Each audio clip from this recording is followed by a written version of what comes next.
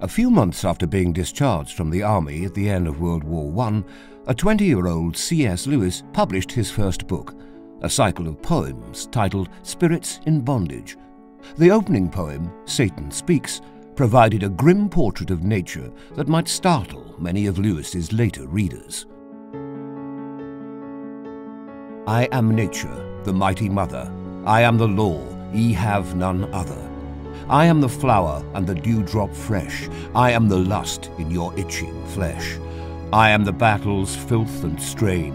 I am the widow's empty pain. I am the sea to smother your breath. I am the bomb, the falling death. I am the spider making her net. I am the beast with jaws blood wet. Lewis's passionate, even angry atheism during his early years was inspired by what he referred to as the argument from undesign. The idea that nature's cruelty and waste supplies the best evidence against a belief in a benevolent creator. Lewis's attraction to the argument from undesign reflected personal tragedies such as his mother's death during his childhood. But it also showed the impact of writers like H.G. Wells, who nourished the young Lewis's imagination with depictions of a universe that was vast, cold, and impersonal. Even after Lewis accepted Christianity, the argument from undesign made him skeptical of some traditional arguments for the Christian God based on the intelligent design of nature. Lewis never thought that the evidence for intelligent design alone could get you to belief in a Christian God. And in that way, he was similar to many modern intelligent design theorists who think that the evidence for intelligent design is important in defeating materialism and can actually help you understand that there is a need for a transcendent intelligent cause. But determining whether that cause is God or what other attributes he may have goes beyond just the scientific evidence and requires evidence from philosophy and history and other forms of argument. And so Lewis, although he appreciated intelligent design, always thought that it was a more limited argument, and in that way he anticipated many of the arguments of current intelligent design theorists. Despite Lewis's skepticism of some arguments for God's existence based on intelligent design, he ended up offering several positive arguments supportive of intelligent design in nature. The story of how Lewis went from believing and being convinced by the argument from undesign to understanding that the universe displayed evidence of intelligent design is really intriguing. It basically is the story of how Lewis had to confront evidence throughout nature and the human world that really didn't fit with the materialist worldview. And that evidence ultimately persuaded him that there needed to be something more than materialism, and really brought him to the belief that there really was design in the universe.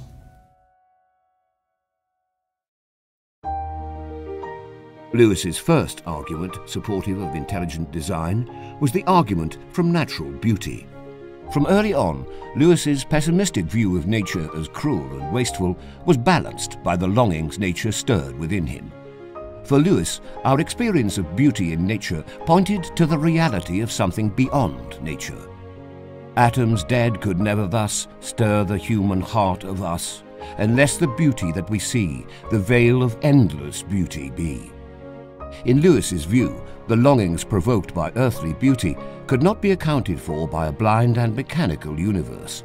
They required a transcendent cause outside of nature. This cause was not necessarily personal, but it did go beyond undirected matter and energy. As a consequence, it put intelligent design back on the table as one of the options for discussion.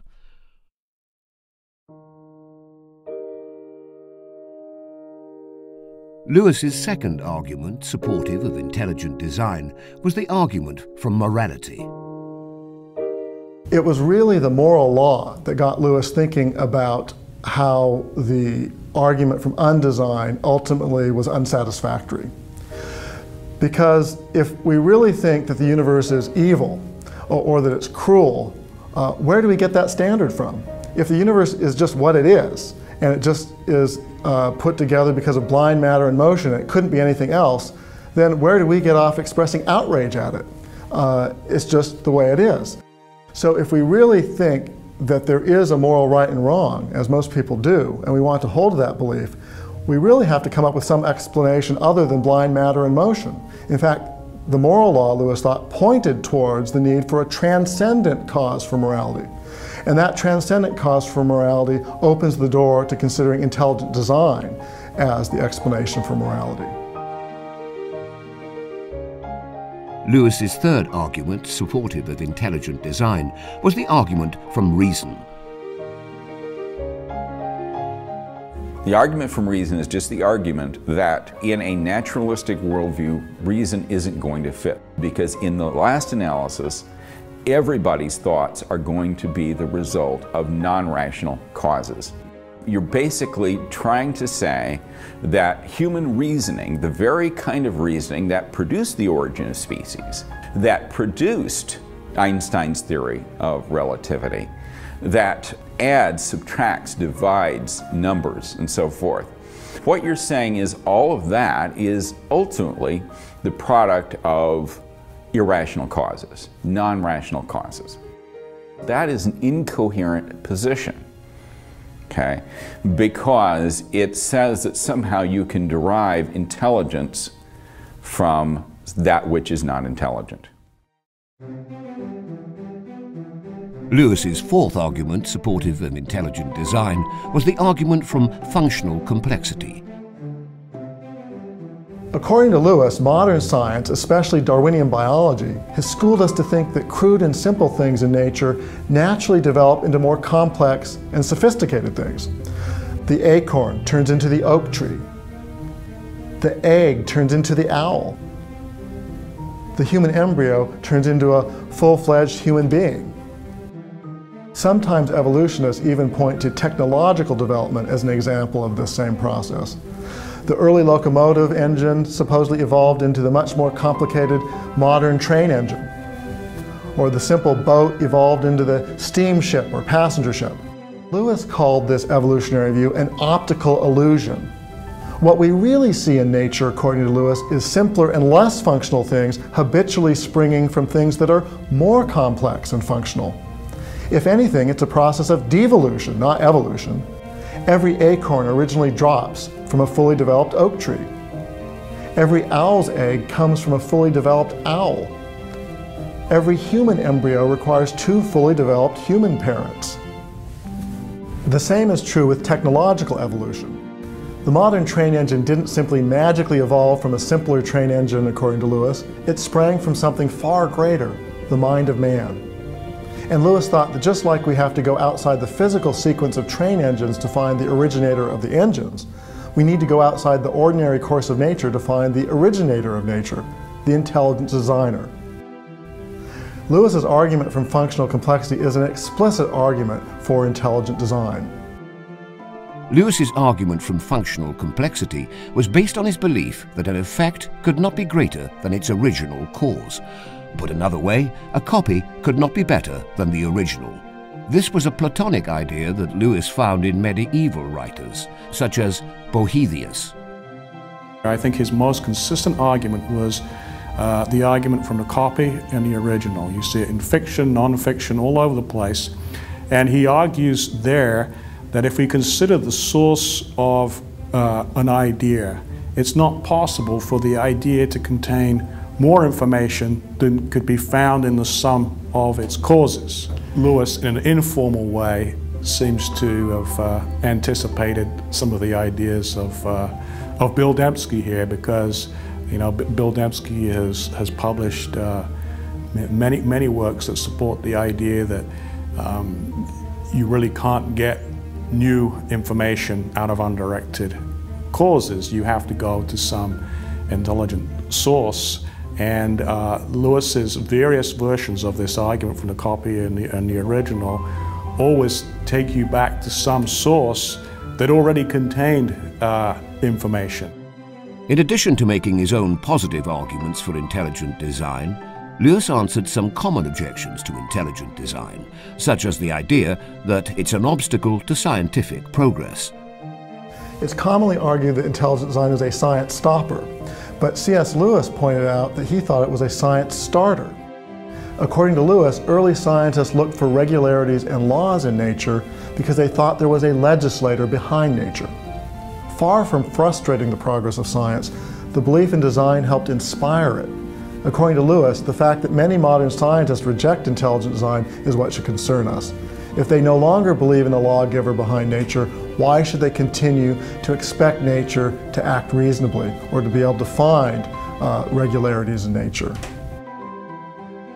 Another objection to intelligent design answered by Lewis was the idea that the laws of nature make design unnecessary.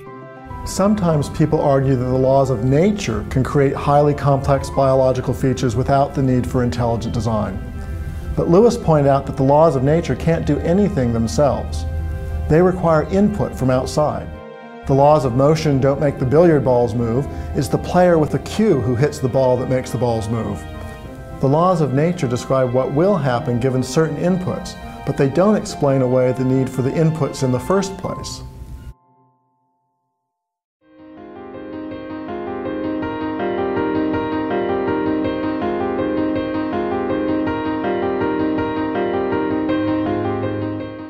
Perhaps C.S. Lewis's greatest contribution to the debate over intelligent design was his support for open discussion and debate. I don't think most people really realize how dedicated Lewis was to the idea of open inquiry and free debate in his own life. In fact, while he was at Oxford University, he helped found a group called the Oxford Socratic Club, whose reason for existence was to debate the merits and the evidence for Christianity.